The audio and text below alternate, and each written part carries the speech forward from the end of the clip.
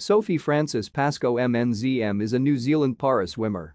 She has represented New Zealand at 4 Summer Paralympic Games from 2008, winning a total of 11 gold medals, 7 silver medals and 1 bronze medal, making her New Zealand's most successful Paralympian.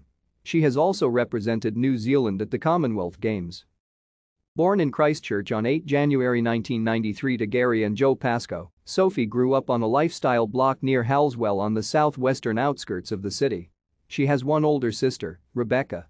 On 23 September 1995, Pascoe was accidentally run over by her father on the family ride on lawnmower.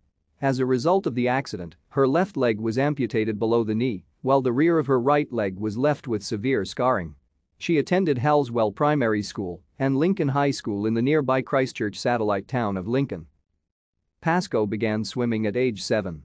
She is coached by Rolly Crichton and trains at the Key Swim Club, which has been based at Jelly Park in Burnside since the facilities at Queen Elizabeth II Park were damaged in the 2011 Christchurch earthquake. Pascoe is classified S10 for freestyle, backstroke and butterfly, SB9 for breaststroke, and SM10 for individual medley.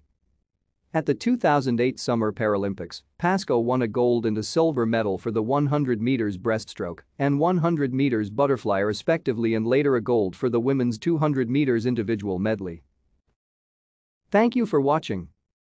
Like and subscribe if you would like to view more of our videos. Have a nice day.